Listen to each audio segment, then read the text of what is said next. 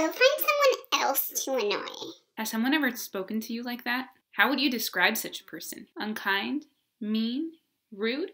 All of these words are character traits.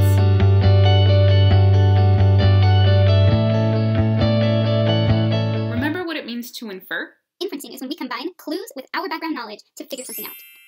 Last week, we inferred to find out what was going on in a scenario. But we can also use clues and our background knowledge to determine a character's character traits, like the girl at the beginning of our video. Go find someone else to annoy. Our clues to her character were her words, her tone of voice, and her facial expression. She said, "Go find someone else to annoy." Her face was kind of like condescending, and her tone of voice Go find someone else to annoy. was clearly irritated. We can put those clues together to determine or infer that this girl is just unkind. When we're reading, we can't see anybody's face, so we have to rely on the author's description of the character's thoughts, words, and actions. And together, the thoughts, words, and actions are our clues to the character's traits. Some character traits are positive, and some of them are negative. Here are some positive character traits: honest, brave, compassionate, unselfish, loyal, hardworking, responsible, humble, generous, loving, kind, patient, determined, adventurous, optimistic, silly, funny, sentimental. Here are some negative character traits: selfish, dishonest, unkind, mean, or rude, disrespectful, impatient, greedy, annoying, bossy, shy, stubborn. Let's look at these examples of Pa in Across the Wide and Lonesome Prairie. Pa and the other men are tightening ropes around the wagons, for they were taken apart before loading. Here we see that Pa is working. That's an action. That's a clue. Just by itself, that clue doesn't tell us very much. But let's take a look at another passage where we see Pa doing a different action. Suddenly, Pa jumped into the river to turn our oxen because they were trying to swim downstream. So here we see Pa jumping into a river to try to save them in a situation where things are going wrong. Let's look at a third passage. This gave Pa and Mr. Lewis an idea. Soon enough, they had bartered wood to make a small wagon with 3 hoops. They bought a tent, and with the help of Mr. and Mrs. Big's sewing, they turned the canvas into a top. They traded beans for 2 mules with harnesses and neck collars. "What on earth?" asked Ma. There stood a miniature prairie schooner, about 5 feet long and 3 feet wide with 1 set of wheels. So in this passage, we see Pa working together with somebody else to build a wagon for someone else. So putting these 3 clues together, what could we determine about Pa's character?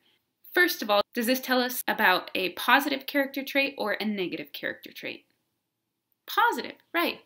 So which one of these positive character traits would describe Pa based on his actions? Hardworking, or possibly responsible, or maybe even loving or kind?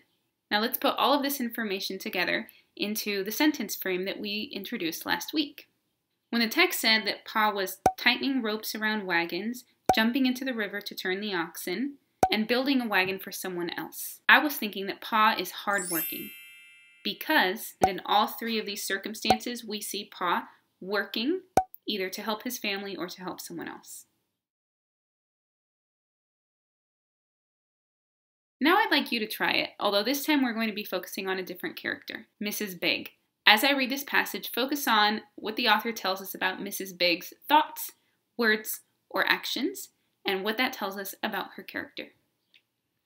When Mrs. Big heard that Pepper is to be married, she dug in her trunk and pulled out one of her lace tablecloths.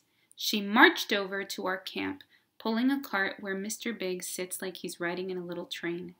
She held the lace up to Pepper and said, "Honey, I'm going to make you the prettiest wedding dress you'll ever set eyes on." And she did. For 5 evenings, Mrs. Big sewed and cut and measured until she had a creamy white dress with long sleeves and a bow that ties at the waist. So what are some things that Mrs. Big thought, said, or did in this passage? Try to list at least 3 things. Great. Now, what do those 3 things tell you about Mrs. Big's character? Does it tell you something positive or something negative? Great. Look through the list of positive character traits. Which one of these seems to describe Mrs. Big based on her actions, words, and thoughts?